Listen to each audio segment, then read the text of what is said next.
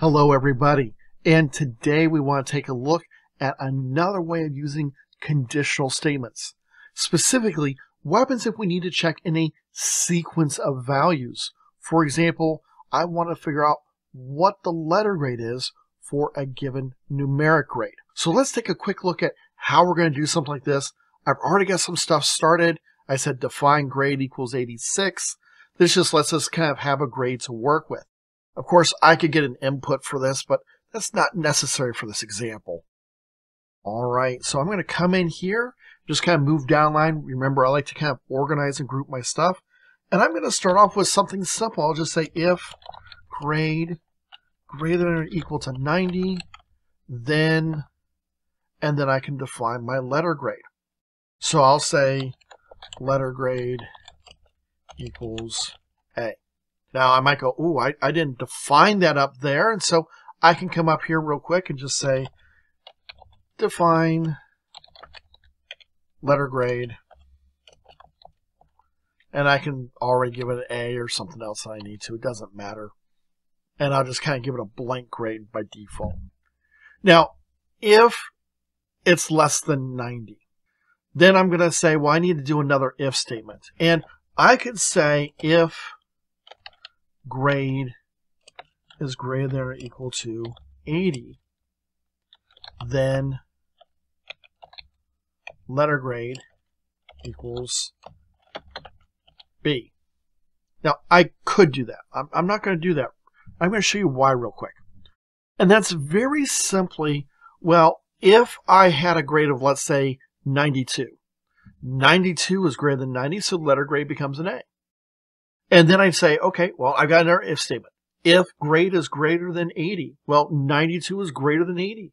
And so letter grade is going to equal B. But wait a second, that's not what I want to have happen. So I'm going to fix this real easily.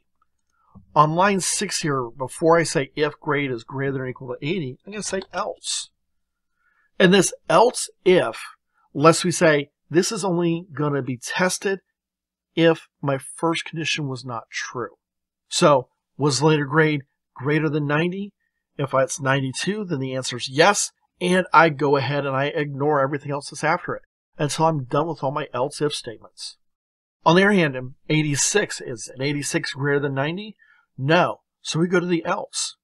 Well, is 86 greater than or equal to 80? Yes, it is.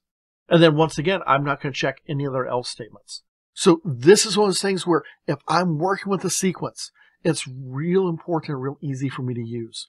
Those else if statements automatically make my logic really easy to work with.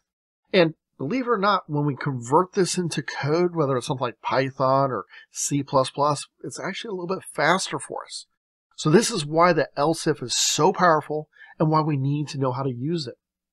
Now, if I continue this on real quick, you're just going to see it's going to look very similar. In fact, I can come up here and just do a little copy paste. And then anything below a D is an F.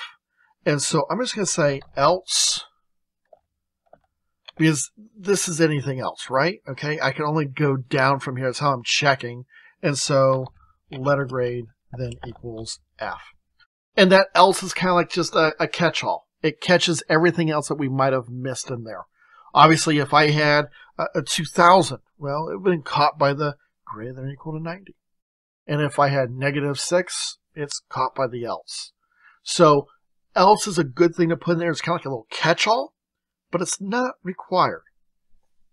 This is just a nice, simple way of laying out my logic so I can see how do I define it. Now that I have that, I can come in here and just do maybe something like a print your grade is A, and then plus letter grade. That way it says, ooh, it updates it with whatever the letter grade was that they were earned. So that's how we can use a sequence of if statements using else if to help simplify our logic and make sure we don't run into any logical errors. I hope you found that example helpful for you.